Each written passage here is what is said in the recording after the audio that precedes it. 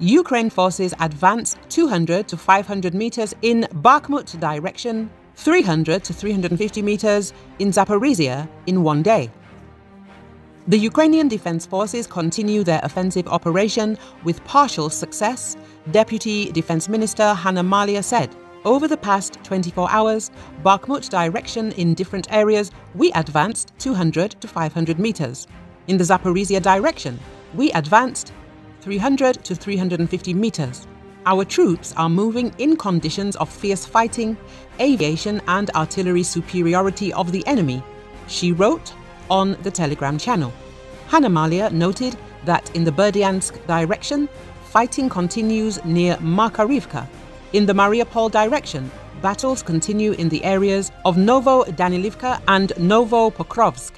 Maliar also noted that the enemy is suffering losses both in manpower and in equipment and weapons. For example, on June the 13th, the enemy lost an artillery battery of self-propelled guns, 2 electronic warfare systems, a concentration of automotive equipment up to 10 units, a radar complex for reconnaissance and fire control, and an air defense system.